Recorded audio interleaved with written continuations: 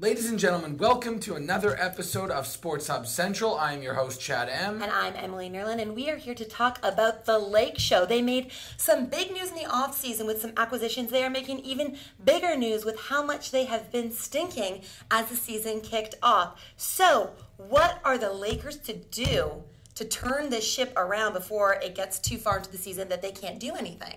Well, first of all, they're 1-4 right now, and yes, there's some panic that should happen, but they can't be a complete overreaction because we know there's an 82-game regular season. We all know that the regular season in the NBA is the most insignificant out of all the major sports because of the fact that they're going to make the playoffs no matter what, and seedings really mean absolutely nothing at the end of the day. So as long as they figure it out heading into the playoffs, that's all that matters. The bigger question is, will they figure it out going into the playoffs in 4 or 5 months from now?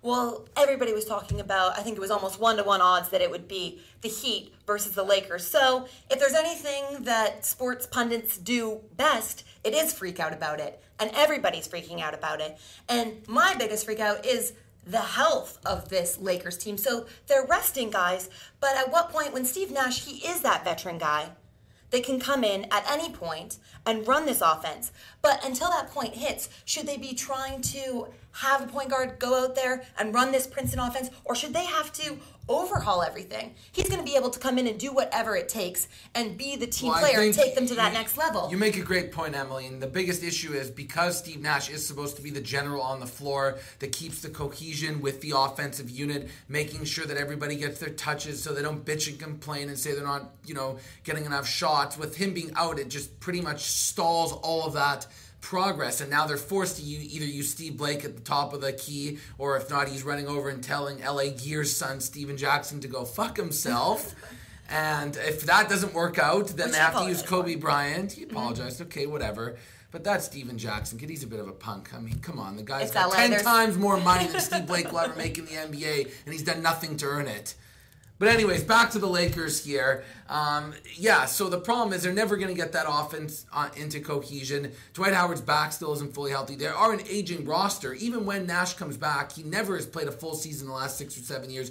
Kobe and Howard are going to be in and out of the lineup. Same thing with Ron Artest. Gasol's a little bit soft. Shouldn't they figure out an offense then that will work when these guys are coming in and out? Is this offense the right one that they can have? Not. They need to it's change not that. going to That's be, what's going to be. And they have to wait until Nash is there, until they get a full assessment on things. And personally, I think Mike Brown has to go. This guy's an atrocious head coach. And even if you go back to his days in Cleveland, they got away with it in the regular season because it doesn't mean as much, like I said. But when it came to the playoffs, he got thoroughly outcoached in multiple series against guys like Doc Rivers and Stan Van Gundy and Thibodeau and all those good coaches in the Eastern Conference. They're great coaches, and he relies too much on the stars and says, here, just go. He put the balls in LeBron's hand and said, you create the offense. He's doing the same thing here instead of running proper structured offense. Which is interesting to me because if there's any argument you can make about the NBA is that everybody says they could go out there and coach any team so long as you have the talent. He's made a case that he can mess up some of the best talent in the world.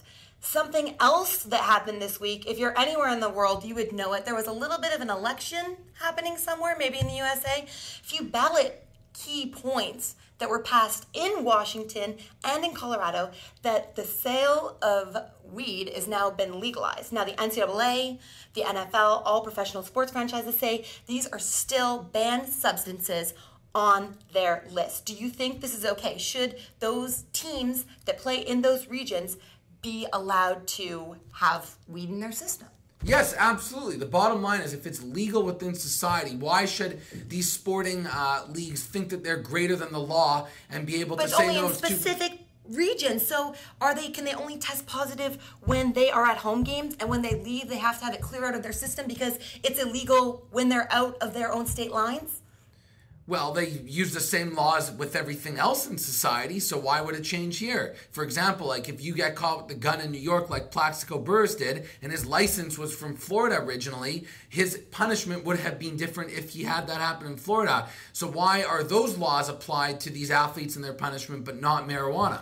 Because those are legal institutions that everybody is abiding by, whereas you as a citizen don't have to abide by what the NCAA or professional NFL. They're run as a separate system, and they have their own standards, and they have to abide by those. And they have to have the same kind they have their own rules, no Yeah. doubt about it. And at the end of the day, no one's forcing you to play within their league. If you don't like it, leave it if you want to go smoke weed. But my biggest issue here is from more of a moral standpoint, not a regimented, this is on the dotted line in the contract you sign, is if alcohol is considered legal and there's nothing preventing them from drinking, and marijuana is now starting to transfer the view of it from society's perspective and a legal perspective that it's considered casual like that, why can't it be treated the same way? Maybe it will be at some point, but it has to pass everywhere before that can happen. I think it makes sense that they came out and made the statement that they're going to keep the same standard across the leagues because that makes sense, and they can approach that from a league standpoint when the time comes when they feel it's necessary. Now let me finish it with this, Emily. I have one question, and I know it might sound a little bit comical, but in all honesty, out of all the drugs and the performance-enhancing things that people can use to make themselves better athletes, can someone please explain to me how marijuana is going to do that unless Joey Chestnuts is using it prior to the hot dog eating contest? I don't know. Exactly my point. So if it doesn't actually make them better on their field to get the advantage that all these PEDs are supposed to do, who cares anyways? They still care, so I guess. That's a wrap for this week's episode of Sports Hub Central. We'll see you guys back here next week.